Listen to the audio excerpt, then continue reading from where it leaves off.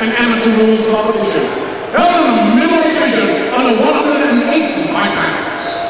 Our first fighter making his way to the cage into the blue corner. Tynan!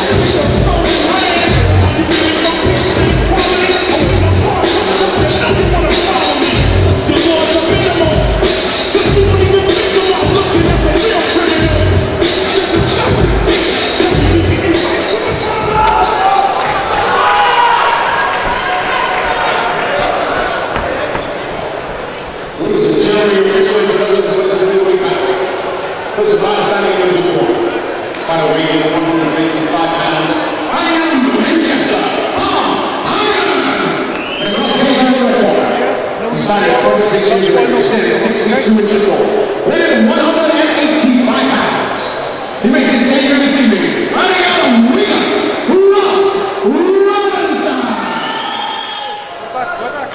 As referee Leon Roberts gets them underway.